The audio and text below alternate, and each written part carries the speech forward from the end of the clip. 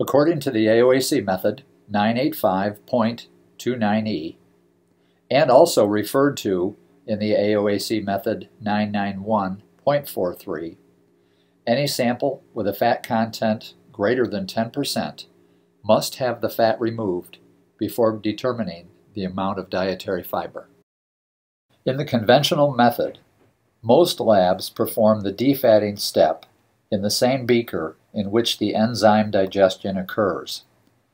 While this method would work with the ANKOM TDF dietary fiber analyzer, many would find transferring the sample from the beaker into the IDF filter bag or the IDF flow-through bag less than efficient. As a result, we have developed a defatting method using an ANKOM XT4 filter bag in an effort to eliminate sample loss. The XT4 filter bag is used in the ANKOM XT fat extractors. The bag has a porosity of 1 to 4 microns. As a result, the likelihood of sample loss is eliminated.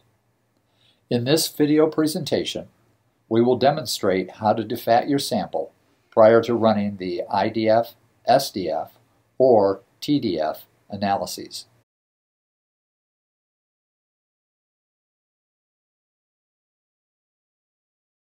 First, number all of the necessary XT4 filter bags to be used for testing.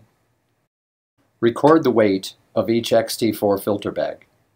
It is important to note that the weight of the XT4 filter bag must be included in the calculation in the following ways.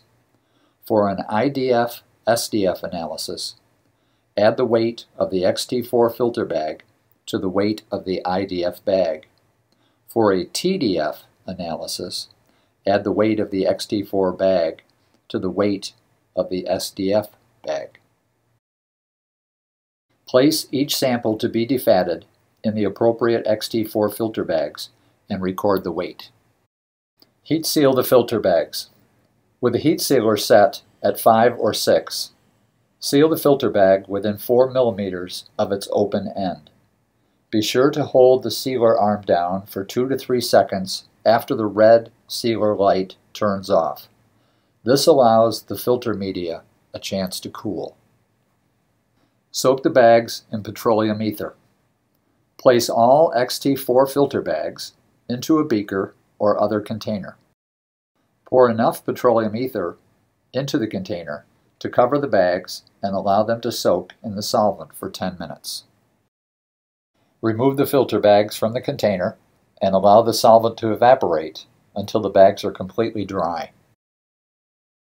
While holding a corner of the XT4 filter bag, place it inside the IDF filter bag or the IDF flow-through bag on the instrument. Cut the XT4 into approximately a dozen pieces, being careful not to lose any sample. If any sample should stick to the scissors, brush it off into the bag.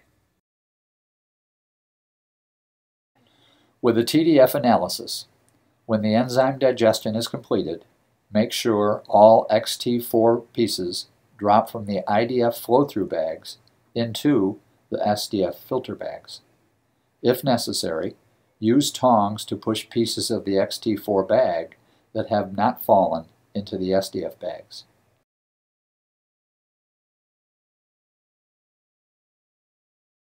When performing the Kaldal procedure, in order to completely digest the extra XT4 bag material, add 4 to 5 ml more sulfuric acid than is specified in the protein determination section of the operator's manual. The XT4 filter bags do not contain any protein. A small amount of PTFE polymer will not digest during the Kaldal procedure. This is of no concern. Finally, when performing the ashing procedure, be sure to use an XT4 ash blank value in the calculation.